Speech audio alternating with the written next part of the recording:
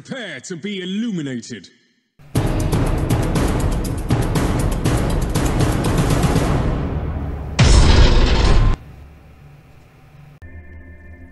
Hi guys, in this video I'm going to be going through the Death Guard cards in Horus Heresy Legions.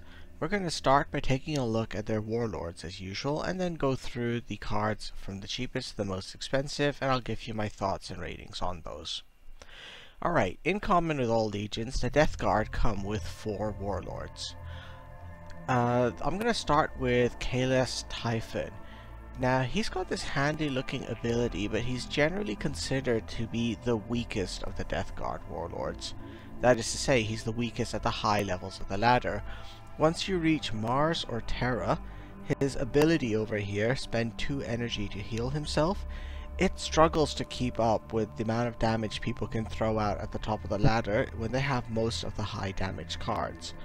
On the other hand, on the lower parts of the ladder, so until you reach around 2000 ranking, you'll often face people who are struggling to throw out the maximum possible amount of damage, and Typhon's ability can really frustrate them. I know that I played Typhon until I reached around 1500 or 1800 on the ladder, and so he has his place, but once you reach the top part, he's just outgunned. So let's put Typhon away and take a look at Durak Rask. Now Durak's the exact opposite. Conventional wisdom says that he is probably one of the best Death Guard Warlords, because he has, in common with the Epic Warlords, 35 health and 2 attack, but he does uniquely come with 2 special abilities. So with Durak Rask, there's a passive on him, meaning whenever he attacks any vehicle or structure, he'll automatically destroy them if he damages them. So there's a lot of really tricky structures out there which give crazy boosts to people, and vehicles as well are tend to be high cost, high damage items, and Durak Rask can just destroy them in 1 turn instantly and help maintain board control for himself in that way. But that ability would be pretty cool on its own, but here's the real kicker. For 2 energy, he can deal 4 damage to any troops who've already taken damage. Usually, if someone's taken damage, most people will die with another 4 damage on top. So he's got this really powerful damage ability. It's just conditional on the enemy unit having taken some damage already. It's super valuable. It's why he was so popular. He can just be on the board and smash up everything out there, and so he's a really strong warlord to have for your deck. Alright, next up, the Death Guard Primarch, Mortarion the Reaper. Now Mortarion is actually not that popular in the ladder. It's not that he's bad, you can actually win a lot of games with Mortarion, but his games tend to take a really long time. Games which are 15 minutes long are not uncommon. A fair number of times, games with Mortarions might even stretch as far as 30 minutes. Why is that? Well, if you look at his if you look at his ability over here, he spends 2 energy and he can stun an enemy, and that really slows things down.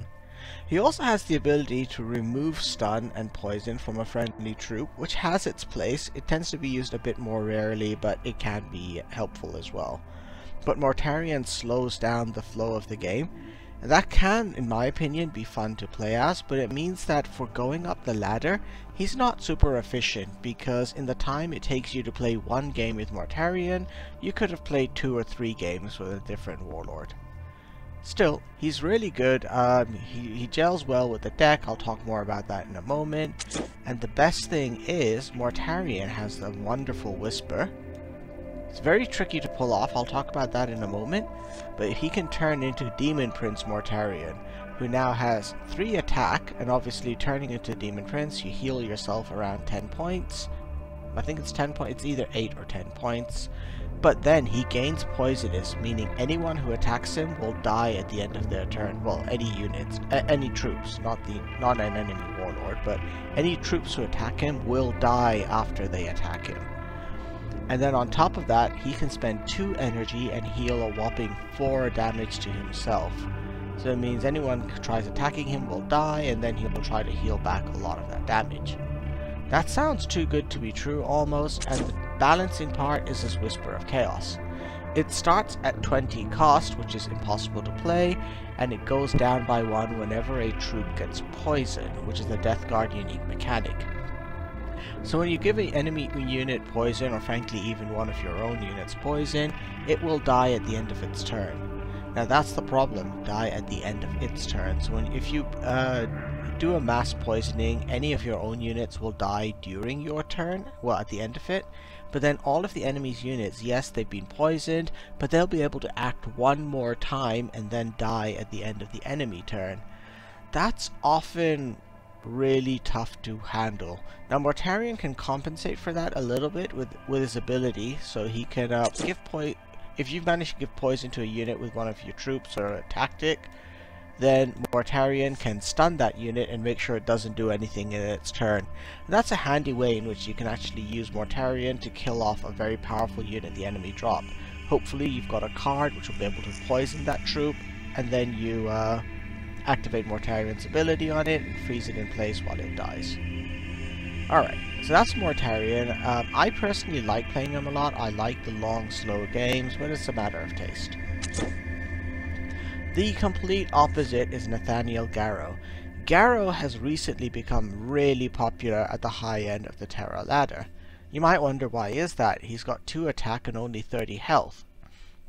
But Garrow has, in common with Durak Rask, a passive as well as an active ability.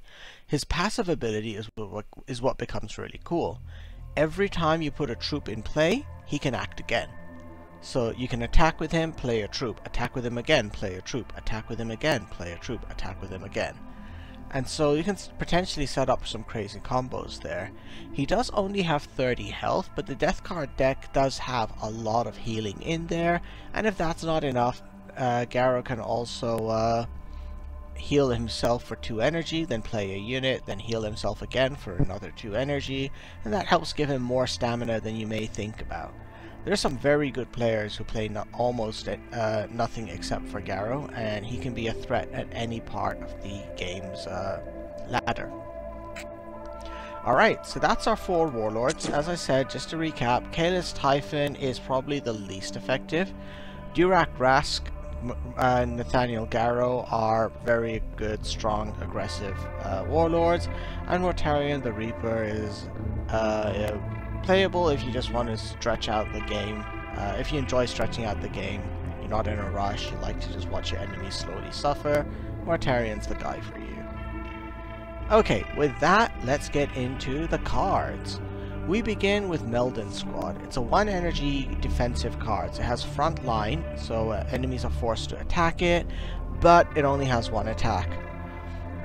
Really, the only warlord who tends to use Meldon Squad tends to be Garrow, because Meldon Squad fits in perfectly for Garrow's deck, because you can drop Meldon Squad and then act with Garrow again.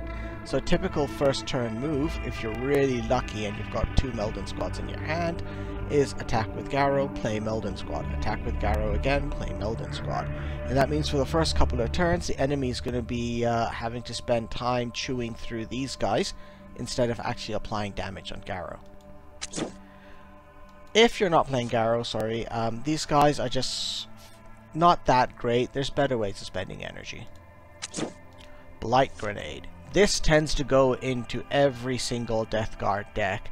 It's a really fantastic card. It can do 2 damage to a unit, which often will kill units left on the board, and if it does that, it attacks a random enemy again.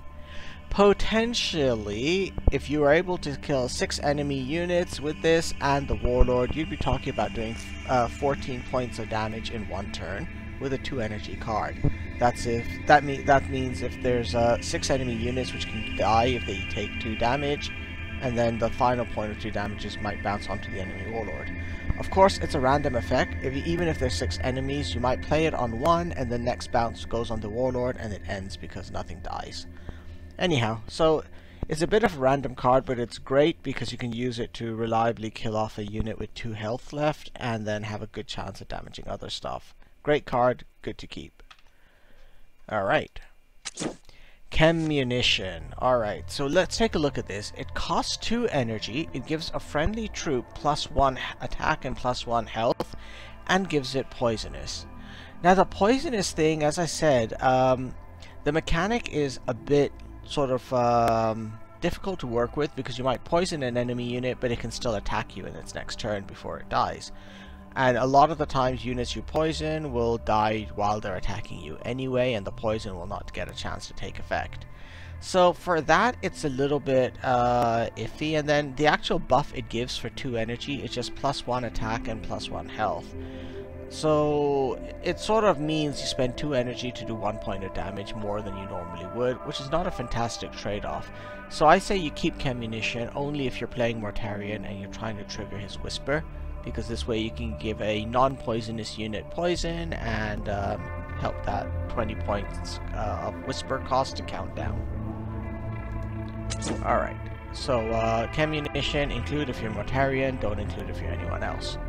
Korturg Bikes. This card is great for 2 energy. Let's take a look at that. It costs 2 energy, it does 3 attack, and it has 2 health.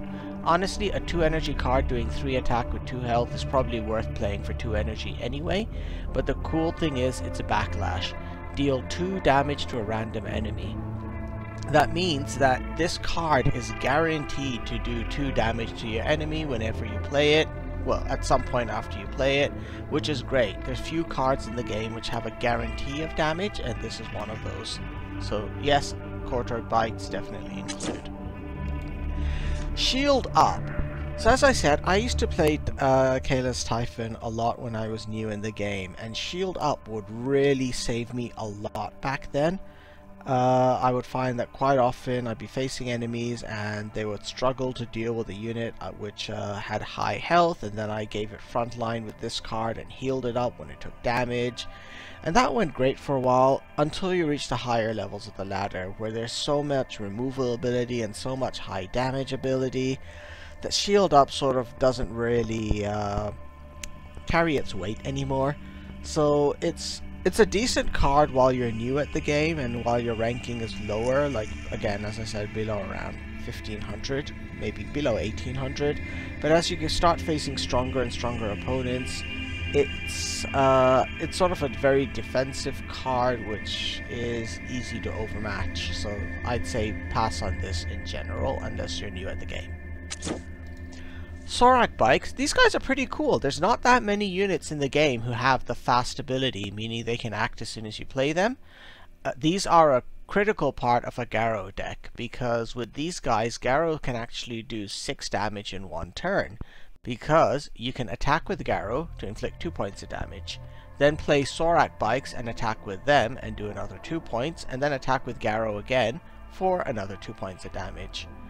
They tend to be used slightly less commonly with the other Death Guard Warlords, but anyone with fast is always worth including. So yeah, think hard. Well, you don't even need to think that hard. This is a pretty common inclusion in Death Guard decks. It's a pretty solid card.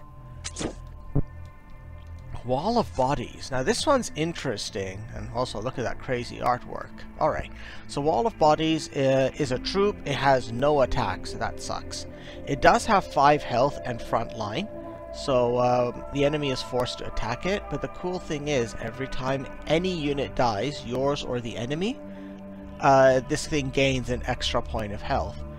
So in that way it can often become a pretty solid barrier. A common trick is to play this right before you play a large area of effect damage card, which is going to kill lots of units, and suddenly Wall of Bodies becomes great defense. It's worth trying out. I don't like it just because it does no damage to whoever's attacking it. So I tend to rarely include it, but you do see Wall of Bodies showing up all over the ladder, including at the top end. So it's not a bad card. I personally find there's better things to include. Speaking of better things, Captain Yu-Gi-Oh! So the Death Guard actually have a fair number of bad legendary cards, but this guy is not one of them. He has this cool ability. Well, first of all, let's look at his stats. 3 energy, he's got 3 attack and 4 health. Those stats are pretty good already for 3 energy. But look at his special text. Heal 2 to your Warlord when a troop dies. So every time a troop dies, again on your side or the enemy, you will heal 2 to your Warlord. So you can use Captain Yu-Gi-Oh! Right before you attack with a troop which is going to die, and then you're guaranteed to get some heals. But now here's the cool thing, it all compounds. Let's say if you got a troop left with 1 health, and maybe he does 2 damage, and then you're attacking an enemy troop who has 2 health, but he does 1 point of damage. It means that the enemy troop will kill you when you attack, but you'll also kill the enemy troop. Now if you drop Captain Yu-Gi-Oh on the board and then do that move, you're going to heal 4 points of damage, because you get 2 points when one of your troops dies, and you get an extra 2 points when it kills the enemy troop. So this guy is pretty cool to have, again, especially if you can set him up in a combo where you play him and then arrange for a bunch of stuff to die. You can get a lot of heals for yourself. So great card, fantastic, definitely keep. Eisenstein. This card is one you rarely see at the higher end of the ladder, because this is sort of the opposite of board presence. This takes a troop you have on the board and puts it back into your deck, although it gives it better stats. So you're giving up board presence today in the hope of a stronger board tomorrow, which is a bit of a weird trade-off, because you might still get overmatched. This does deal with Alpha Legion special orders pretty nicely, because you can pull a unit back into your hand, which removes any special orders, and it gets stronger when it goes round again. But for 3 energy, it's just feels overwhelming in terms of its cost. So you don't tend to see Eisenstein getting played that much on the later levels of the ladder once you reach Mars and Terra. So I say pass on this unless you really don't have much else to put into your hand. Executors. These guys are 3 energy with sort of just below average stats for that. Good health at 4 health, but they only do 2 damage when they attack. But the trick is, you normally don't want to be attacking with Executors. These guys are a key part of a Mortarion deck, because with Mortarion, you will use these guys to poison an enemy and use Mortarion to stun it so that it dies. So, because of that, if you're playing Mortarion, include Executors. If you're not playing Mortarion, if you're not playing Mortarion, the poison ability is really sort of tough to work with to help you, and their stats are pretty bad for 3 energy, so pass on them unless you're Mortarion. Geldurk Squad. These guys have the same 2-4 stats, but they've got an interesting backlash. Give +3 health, that's what it means, to a random friendly troop. That can be really powerful. I don't like Geldurk Squad though, because it's very situational. You must be in a position that when they die, you have at least 1 other unit on the board which will benefit from the extra health. That can sometimes be a little tricky to set up. Because of that, I tend to not use Geldurk Squad.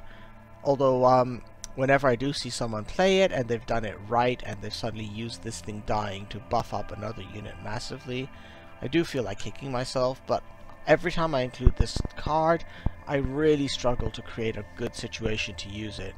And usually when I do manage to use it and buff up a massive one of my troops, the enemy has some kind of powerful removal ability which just makes it go away. So I don't like Geldurk Squad. Phosphex Bomb. Poison an enemy troop and draw a card. Again, that poison enemy troop doesn't stop it from attacking you next turn unless you're Mortarion and you can stun it. So if you're Mortarion, Phosphex Bomb's really important to have. If you're not Mortarion, you probably don't want this, because it's not going to do that much for you. Yes, it's a guaranteed kill on an enemy unit, but that enemy unit will get to attack first. So, no. Alrighty. Vengeance. This is a solid card. Every Deathguard Warlord can benefit from this. It's a key part of Garrow though. This card is definitely needed in your Garrow deck, because it's one of the ways you'll try and deal with strong, powerful enemy units, because your Warlord gets an attack strength of 5 when you play Vengeance, and he takes no return damage. So, great card, good one to have in your Deathguard deck. Zygarde Squad. This is used in almost every, well, forget almost, this is pretty much used in every Deathguard deck. It has a solid ability which triggers if you play it when you have no other troops in play, which is quite common in your turn with 3 energy, and it gains +1 to its stats, so it becomes 4/4, and it gains front line. So it becomes a really fantastic card. And the cool thing is, because its energy cost is so low, it costs just 3 energy, this works out pretty well even for Garrow, because Garrow's all about playing lots of units in one turn, and this fits right into that. Great card, include this in every one of your Death Guard decks.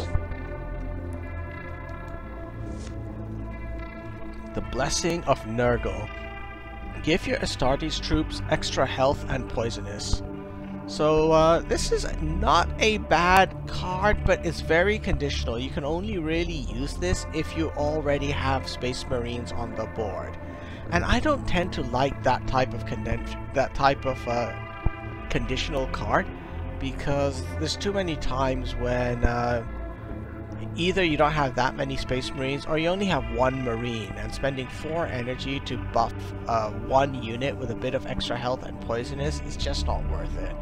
So because of that, I think Blessing of Nurgle is not a great one to have in your deck. It's just too hard to set things up where you can reliably use this to full advantage. Command Bunker. This is not a bad card. So it's a structure, it can't attack. It does have front line though, so it helps to defend your Warlord. But the important thing is, when you drop it onto the board, any of your own units on either side of it gain +1 to attack and health permanently. So great card to play for that effect. So if you're playing a troop heavy build, this is a good one to include, because it's going to help your troops become stronger and tougher, and at the same time it helps to protect your troops, because this has front line and the enemy has to try to take it out first. So this is a good card. Death Cloud. Poison all troops in play. So as a result, this is basically a Mortarion card, right? Mortarion wants to poison lots of troops in order to lower his Whispers cost. So it definitely include this if you're a Mortarion, but if you're not Mortarion, poisoning all troops in play is usually not desirable, because you'll be poisoning your own troops and not getting that much in return. So definitely include if you're Mortarion, do not include if you're not. Defensive Maneuver. Okay, now this is probably the worst legendary card in the game. It costs 4 energy and it helps you draw a card for each enemy unit, but the problem is, if you play it early in the game, the odds are there's only 1 enemy unit, so you're spending 1 enemy troop on the board, so you're spending 4 energy to draw 2 cards, which is not a great trade-off, and will lead to you falling behind on the curve of the energy curve, meaning that in your third turn you would have played this card and just gained 1 or 2 cards in your hand and no board presence, while your enemy is probably filling up the board with stuff. So Defensive Maneuvers is ugly, it's bad, don't include this card. Way better things out there. Moturg Squad. So Death Guard get 2 types of sort of heavy troops at 4 energy. These guys are the first, so their stats are pretty poor. They've got nice health but really low attack, but their special is they gain a Mark of Chaos when you play them. The problem is that's very random. Sometimes you're going to get the Mark of Khorne, which is the one you really want, and then these guys become devastating and become a 5/5 unit. Sometimes you get the Mark of Slaanesh, which is kind of useful because these guys can attack without taking any return damage, but then they're only doing 2 points of damage. Sometimes you get the Mark of Nurgle, which means they do poison, which you'll be happy about if you're Mortarion, and sort of grumpy about if you're anyone else. Sometimes they get the Mark of Tzeentch, which makes them go invisible and gives them unstoppable. It's random, so you just don't know what you're getting, and so you can't really plan for it. I don't like to include these guys as a result, so we're going to pass over these and look at the much better alternative, which is Fordle Squad. These guys have the same cost. They have the same health. They do 1 point more damage, which is much more handy at this cost, but they also have Unstoppable, meaning that enemy frontline units can be ignored and they can hit either the enemy Warlord directly or softer enemy units which are trying to hide behind the front line. So this is a much better bet for 4 energy if you're trying to get a Death Guard troop in at that point. The third Death Guard troop at 4 energy is the Plague Marine. So the Plague Marine also has only 2 attack, but he does have a whopping 6 health, and then his relentless abilities. At the beginning of every turn, he heals up fully. So that's cool. It also means that if you manage to buff him, like with chem munitions or anything else, he becomes much more dangerous. So it can be good, but the problem is if you don't get a chance to play your buffs, you've got this unit which will stick around forever, but then lightly scratch the enemy with this mere 2 points of damage. So I say that this is... it's not that super great. Early in the ladder, it's fantastic. Again, when you face people who don't have that much removal or who struggle to apply damage, a unit with 6 health, which is constantly regenerating, will be their worst nightmare. But again, as you reach Mars and you reach Terra in the ladder, so talking about being around 2000 to 2500 on the ranking, Plague Marines get outmatched for 4 energy. There's better things that people can play. Captain Holgard. This is a Death Guard legendary card. It's not that great. It's got a decent attack for 5 energy, but at only 4 health, it dies much too easily. And its rally ability is sort of so-so. The Death Guard already have lots of units with front line, and a lot of poisoning already. It's just not that super, so we're going to pass on Captain Holgard. Favorite of Nurgle is pretty cool. So now, unlike Nurgle's Blessings, this doesn't just give increased health, and by the way, it gives plus 4 health. It also gives extra damage, and on top of that, a Mark of Chaos. So, this card is a bit better because you're not really conditional on trying to maximize like the number of Space Marines you have before you play it or anything like that. You know exactly what you're getting. You're going to spend 5 energy in the game, and you're going to buff an existing troop on your board and make it pretty damn strong. So I like this. If you're trying to get a buff for your units into your deck, favorite of Nurgle is, well, my favorite. First Wave. This is very common in many Death Guard decks. Mortarion, Durak Ras, sometimes even Garrow, and also Typhon. So it costs 5 energy, and it puts 3 Meldon squads in play. Now you might sit there wondering, but hey, Meldon squads cost 1 energy. Why would you spend 5 energy to put 3 of them in play? Well, first of all, you can't have 3 Meldon squads in your hand, but secondly, putting 3 so you can't have 3 Meldon squads in your deck, but secondly, putting 3 units with front line onto the board will often mess up your enemy's tempo, especially if they're being very aggressive, and it just buys you time, so it's good for that. So First Wave, good to include, definitely do that. It's a really solid Death Guard card. Next up is Gorslit Squad. So these guys have pretty okay stats for 5 energy. They've got great health for 5 energy, slightly subpar damage for 5 energy. And at first glance, their energy ability looks pretty cool. Spend 5 energy and deal 8 damage to a vehicle. The problem with this is, first of all, it only damages enemy vehicles. So if your enemy has no vehicles, or well, if your enemy doesn't have vehicles, then their special ability is doing nothing at all. But secondly, Death Guard came out early in the game, right? They're one of the first legions, and later legions sort of have this power creep where some of their abilities get better. So like, for example, the Iron Hands get a 6 energy card, which is the Rapier Laser. And with the Rapier Laser, you spend 4 energy and you deal 8 damage to any enemy troops of your choice, not just vehicles.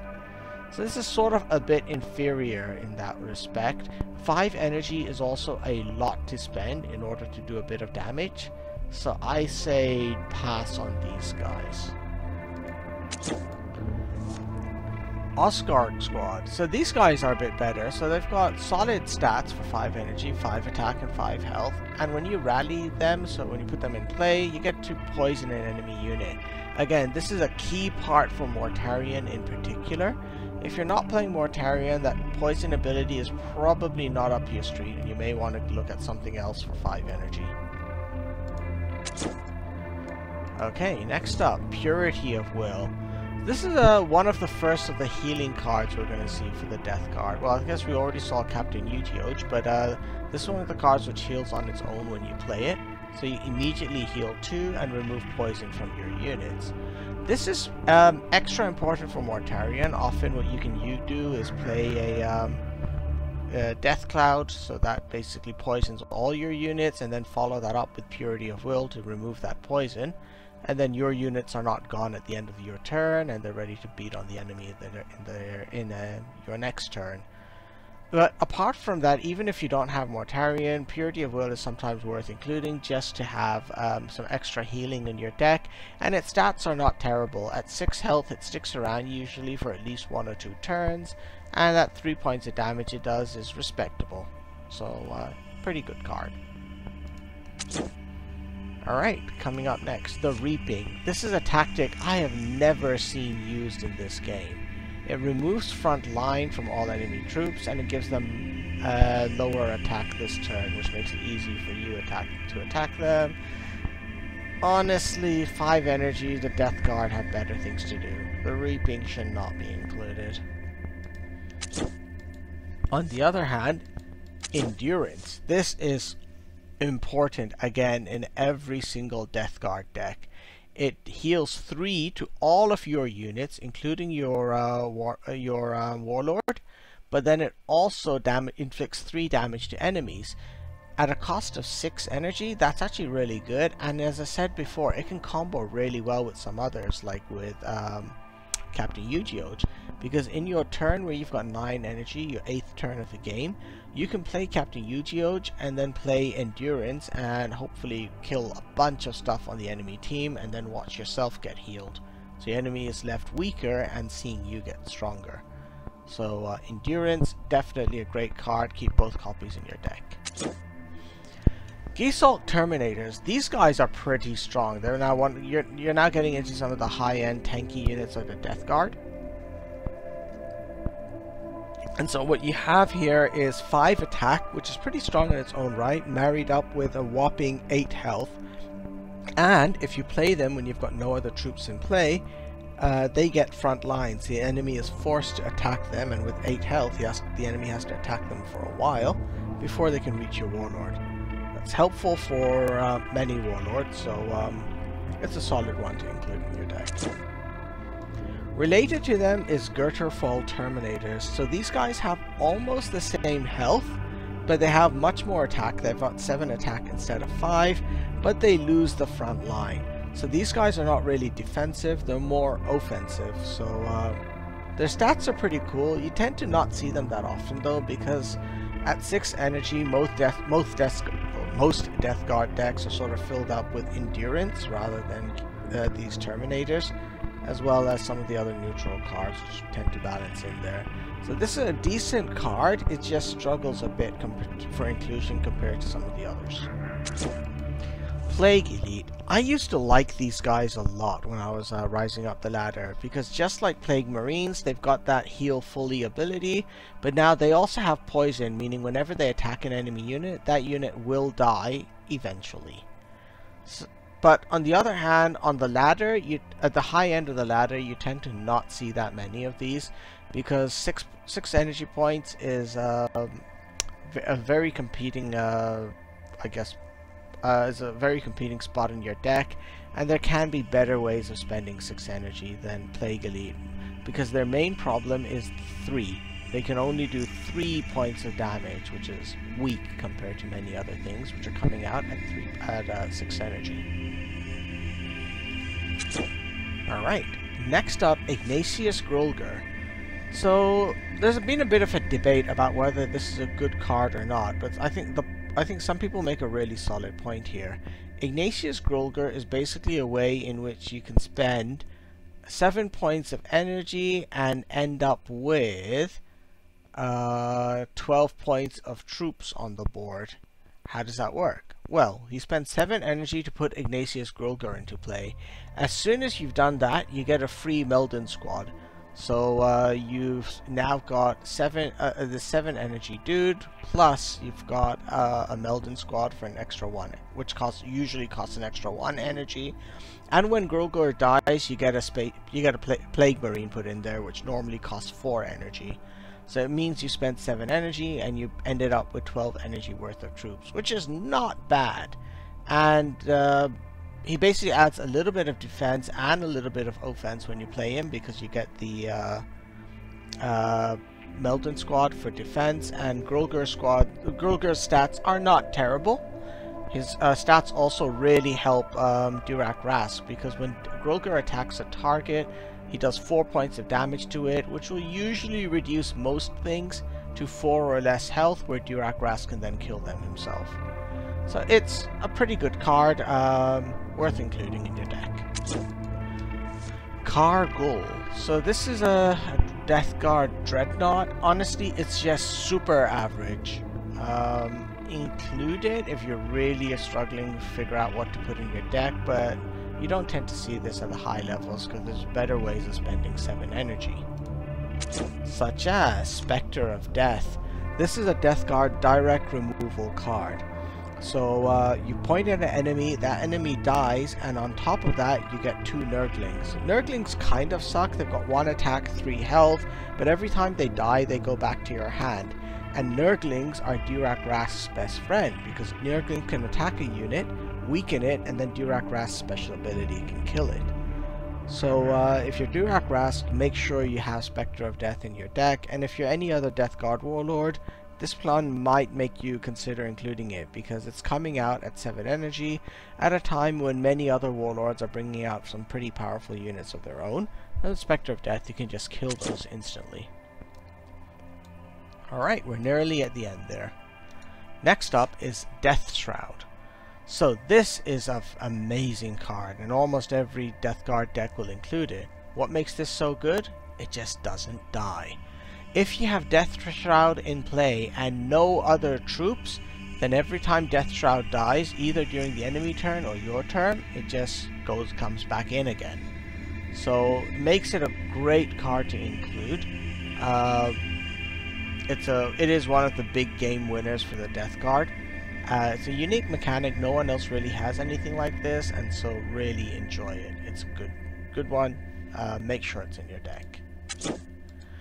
Next up, Halden Tal. Now I used to not use this guy until recently. He kind of is overshadowed by Death Shroud, but he actually does have a bunch of merits for him.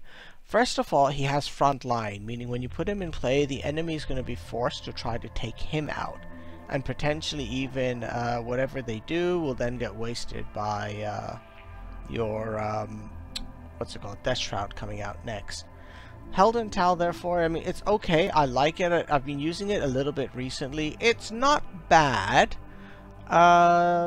So, yeah, it's possibly worth including. It's, that energy ability of it is really great, especially against Raven Guard, where you can start to just really mow down hidden units, regardless of whether or not you can target them directly or not. Mordant. So this is a tank. It's one of the early cards from the game, and it probably hasn't held up its balance particularly well. It has shield, meaning it'll take the first hit done to it, but it's coming out late game. The enemy is quite likely to just try and ignore it and focus on killing your Warlord instead. So I have not really seen any Mordants getting played, so I'd say pass on this. Just get some buffs or something else to deal with tough units instead. Otherwise you play a Mordant and your enemy will ignore it and try to kill you. Alright. I'll talk about Mortarion's Resolve in a moment, but if Mordant was bad because the enemy can ignore it, well, give them something the enemy cannot ignore. The Imperial Reaper is a Death Guard Baneblade tank. So it basically is a unit with a mere 7 attack, which is pretty bad for 10 health, but a whopping 14 health and front line. Meaning when you put this in place, the enemy's strong units are just going to have to whack themselves into this thing, and then they'll just wear themselves out. Hopefully by the time you play this, the enemy player has used up most of his tough removal cards already. Otherwise, you can he might just spend one card and get rid of this thing. So it can be cool. Some of the top players have started using this a lot and swearing by it. I personally haven't used it yet. I haven't seen it used, but the logic just seems to make sense to me. Lastly, Mortarian's Resolve. This is another pretty bad legendary card for the Death Guard. It stuns all your enemies, and then it just heals 5 to your Warlord only, and you draw 3 cards.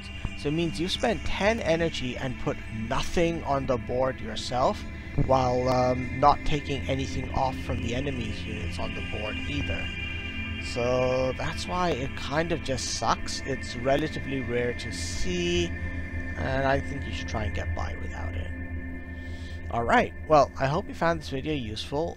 Don't forget to subscribe. I'll be making, I think, my Mortarian video next. Fabius Bile will just have to wait probably another week.